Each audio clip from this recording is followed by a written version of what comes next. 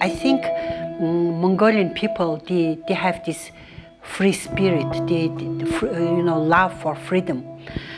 So that even when they had very bad economic, crisis in 1992, when Soviet aid suddenly stopped, which was 1/3 of GDP of CAR at that time, we had food portioning at that time. Never happened in Mongolia before. My grandma used to say Mongolians don't know what hunger is, because we had always a lot of livestock, very small population. But at that time, we really faced hunger. At that time, I read a lot of underground literature. So I was marching with my sons, who were, two sons, one was even 2 years old. So I think people asked me always, why did you do that?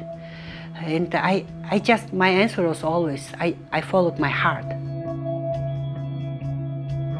At that time, I was not thinking about politics, about my future, or about career. I was just thinking, if we don't act now, who else will do that?